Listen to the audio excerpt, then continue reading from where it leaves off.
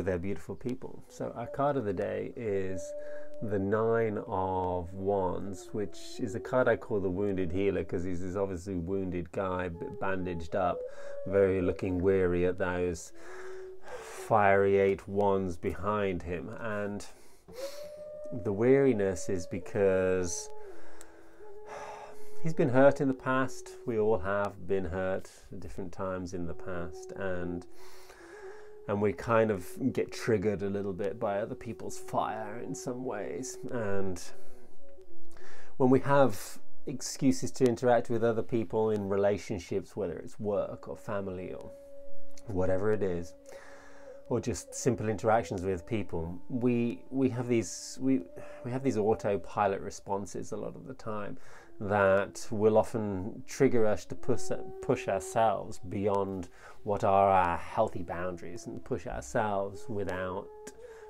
complete consent to go beyond what we think or feel is really good for us. And yet we won't notice that. We won't take time out to feel into our bodies and really appreciate what our limits are, appreciate where we should be and shouldn't be in our lives. And so I'd like to do a little exercise.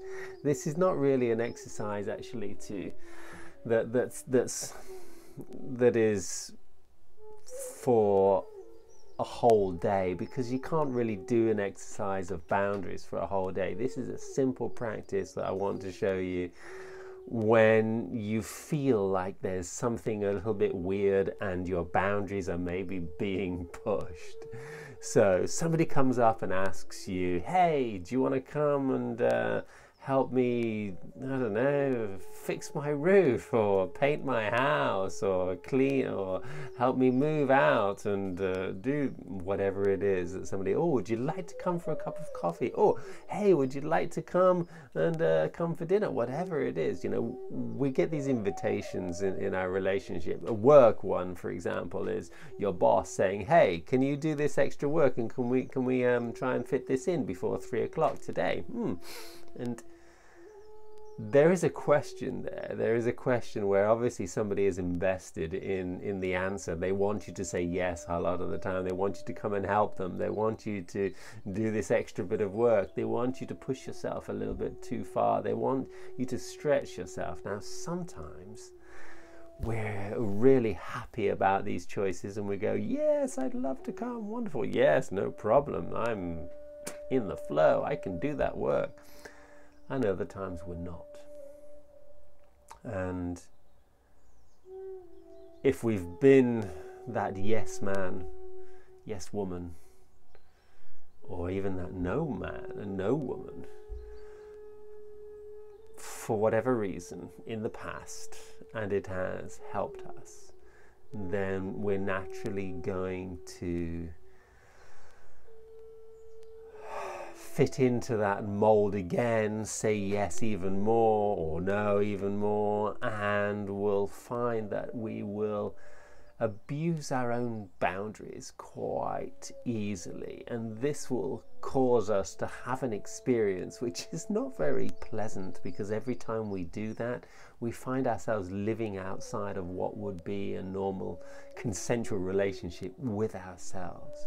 So here's the practice. When somebody asks you something in your life, when somebody asks you for something, somebody asks you to do something, somebody asks if you want something, instead of having an automatic response that says yes straight away or no straight away, ask for 5 seconds, ask for a half a minute, ask for a little bit of time to make that decision. If it's a question that somebody throws you over text, it's even easier. So you have a text question coming in, you have a message from your work colleague, and they ask you something, and check in with yourself. Close your eyes.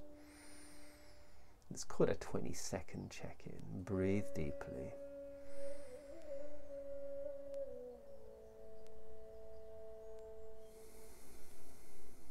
Feel your body and feel what your body speaks to you and what it says to you about this question, about this offer, about this request.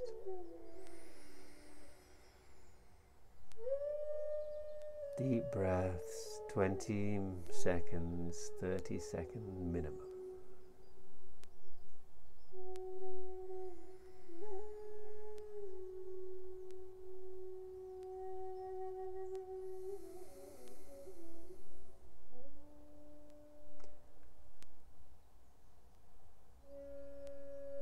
Often in life, the answer isn't just a black and white yes or no. It could be a yes, but actually it's going to take a little bit more time. Yes, but I can only do Tuesday at 3 o'clock. Yes, but, and we need to feel into our own conditions, and sometimes we don't feel right about saying yes right here, right now, which is completely fine. But maybe in the future we can see that yes, this would be a good thing for me in the future, and it does feel like a heart-centered decision. And this is the important part. Connect to your heart.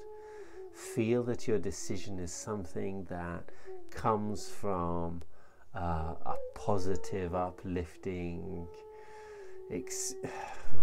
anticipation or experience, because we have to grab our wand. We have to be creative in the way that we choose to. We're going to have to say yes and no to many different people all the time, our children, our parents, or whoever, and sometimes we need to just twist a little bit the offer or the request so that it is convenient and so that it is within our boundaries and within our consent.